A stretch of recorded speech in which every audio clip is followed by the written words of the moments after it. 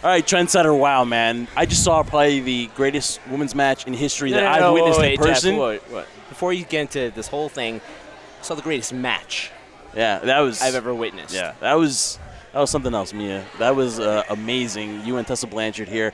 We are at Battle Club Pro, May the Queen reign. What an amazing night, Mia, man. That was just, how did it feel to steal the show, probably? I still feel dead. Yeah. But first match coming back from injury, back to Battle Club, so I gotta make it count, make it memorable. Oh, you definitely did. What was the anticipation like? Because not too long ago, you were standing in the middle of the ring. You weren't 100%. It was freezing in this building. And you announced it was going to happen. How was the build-up anticipation for you getting ready for something like this? Obviously, you're getting yourself prepared physically. What about mentally? The mental game was the hardest part. I can go to the gym all day and go to PT, but it's like if I'm mentally not there, then it's going to be hard for me to push myself. So I had to literally tell me, like, this injury is either going to make me or break me, and I'll be damned if it break me. Oh, yeah. So coming back, I wanted to make sure that I was better than pre-injury. Like, I wanted to really take the time, the 4 months off, to really build, you know, my character, promos, things that I couldn't do physically, and I noticed that that's what I was lacking before. So I'm just trying to fill in the gaps, and it's just coming back. I just want to make there was some hype behind my coming back, and I just wanted to make sure that everybody was satisfied. I didn't want to disappoint anyone, and especially I didn't want to disappoint myself. Yeah. Well, if there was any hesitation in you or anything like that, or any, like, you know, if you any fear, you kind of let it all out here today. I mean, that was Which is why she's so tired. Yeah, that was like back and forth. You guys went to the outside. You guys did some crazy stuff over there. The crowd went home happy, I believe. Good. So talk about, for example, just your feelings on just like being able for an all-women show to have the crowd amped up. Let's be honest, we've been to most of the Battle Club Pros this year and a little bit last year, and this is as good as it got as far as crowd-wise. Yeah. How does it feel to leave the crowd here? Like, they're still here. They're still around here looking for some autographs. How does it feel?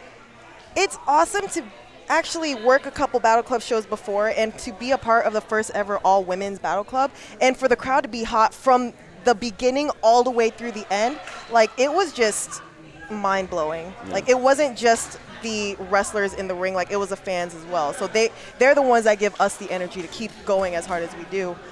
So it was awesome just to, like, watch half of the show, to see the fans invested in it. And then even during my match with Tessa, it was our first ever singles match, and I felt like we have such great chemistry. And like I've always said, I may not like Tessa as a person, but damn it, do I respect her as a wrestler. Did you get the goosebumps in the ring? You still get them? Did you still get the goosebumps in the ring? That was it had nothing to do with the cold this time. She literally got the goosebumps from the energy of the crowd and how into it they were, even before they even touched. That was the exciting part about it. You said during the injury you wanted to come back better than you were before. With this, obviously, it's the first one here at Battle Club Pro for you, but do you feel like you've lived up to that? Do you think you're better? I'm a perfectionist, and I'm very hard on myself, so I feel like I still have a lot more to go and a lot more to do, but I'm happy with what's been happening. Like, just with my first coming back WrestleMania weekend and just kind of getting the ball rolling, the momentum going, I'm really enjoying the ride and just busting my ass. You said you missed it. Very much. Was that a huge indication when you first went back in the ring it just felt right again? The first match, I was literally shaking. I was terrified just because it wasn't because I was scared that I wasn't going to be able to do it. It was just more of the mental, like, what if I suck? What if I don't remember how to do this? What if the fans don't welcome me or they don't care? So it was just all a mental game. And then when I first went back in the ring and the crowd was just behind me, it was like, it felt right. It felt like I belonged. I mean, you're back into it. It is like the Memorial Day weekend here, so you guys are always traveling, so you're used to traveling. And, you know, kind of a little bit of the scare was, you know, Memorial Day, are people going to come in? And they came in droves here tonight. Yes. So my question to you is, like now, is it you used to the travel? You got to go back home, I believe. You got to go back home to did you go back to California? I went to, like, a vacation to visit my sister in Oakland a couple weeks ago. So it was a nice little break from just wrestling, just to get away, just to be with my sister. And then end of June, I'm going to SoCal where more of my family is at, but then I'm also going to wrestle. So it'll be the first time they're going to be seeing me wrestle live. So I'm really excited. Like all my excited and nervous too. Very much, because I'm seeing some of my old friends that we all grew up in like the block together, and some of them are still there. So they're going to be coming to the show, and it's like, man, I haven't seen you guys in like 20 years. This is going to be great, just to like finally, because in California on the street, we would play wrestling in the yard. Yeah. So it's going to be awesome to see them in the crowd to show them like, hey, I chipped my tooth taking a real Stone Cold Stunner, but here I am doing the thing. And look where you are now, right? Yeah, exactly. You know, it was great to see that you're going to be all in. And, you know, we will be all in, so we're probably going to see you there. Book before Flip. Yeah, but can he get? He'll have a chance soon to get booked. We'll find out. We'll see if it happens. Yeah. So talk about that. Talk about that whole experience and finding out you're going to be there, and just you excited for that crowd for Labor Day weekend? I'm very excited. The people that I know is going to be there, like they're all my friends. Yeah. It's going to be a nice reunion. I'm just going to enjoy the fact that hopefully Flip won't be there. He'll be in the stands, so I'll be making sure to. Pharaoh gets booked before Flip, man. That's crazy. But it's going to be exciting. I'm super excited for that. Does the build up for it, does that feel like a WrestleMania weekend that you were part of in New Orleans? It's a 4-day experience. It was sold out in like 30 minutes, and then like $29.50. $29.50. Yeah. And then you got the con from like Thursday, Friday, Sunday, the show Saturday. So yeah, it definitely feels like another WrestleMania weekend. For WrestleMania weekend compared to this right now, for you as a performer going out there, it's got to be exciting, but also it's got to be very emotionally draining too for you, right? When you're in there, so how do you amp yourself up for stuff like that? Because you're going to be up all night long doing stuff and things, obligations, and then having to focus on performing and doing your best. Well, everyone that knows me, I'm a old soul. So when I go to a wrestling show or wrestling weekend, like, I'm very business. I'm very professional. I'm not there to party. I'm not there. I don't drink. I don't smoke. So I go do my job, make sure that my job is done well, and then I'm very big on rest.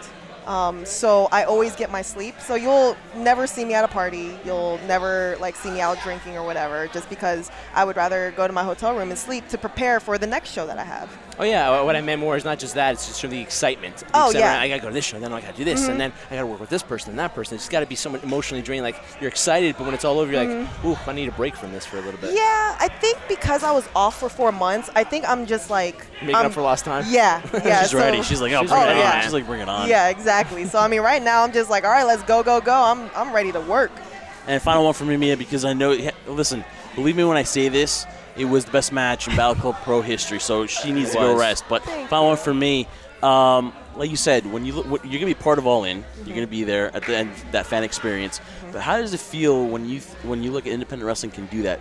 A 10,000-seat arena, with Cody and the Young Bucks and their entrepreneurship, does that drive you? Is that something Absolutely. that it gives me hope to know that, like, although WWE is my goal, like that's my number one, it's nice to see that it's not the only place to go. So something that Cody and the Bucks are doing, like that could possibly be another top notch. Like, so I'm just excited to see the different options, because I've done everything that I wanted to before, and it's like, what more can I do? Oh, Cody and the Bucks are doing something. I get to be a part of that. Like, I feel honored. So it's nice to just see the other options that are just as good. And what do you have coming up now? So now, like you said, you're back in the grind. What else do you have coming up now ahead of you? Tomorrow, I'm wrestling at Beyond versus Keith Lee for his last match. Wow. That intergender thing is just as... Yeah. So you thought you were retired today. Tessa to Keith Lee. Man. Yep. Oh, man. And then next weekend, I'm going to be at Smash wrestling Matt Riddle, so... Whoa. Yeah, you're really trying to make up for last time, aren't you? I'm reclaiming my time. You're like, bring it on, I'm ready. Mia, thank you so much. Thank you, guys. It was great seeing this. History was made here tonight at Battle Club Pro. May the Queen reign. And, just best of luck, continued success, and possible Mae Young Classic 2. You never know. You never know. That's what's the funny thing about this business is you never know. And how could you not enjoy Mia? Look at that smile. So happy. Thank you, Mia, so much. Thank you guys for having me again. Yep.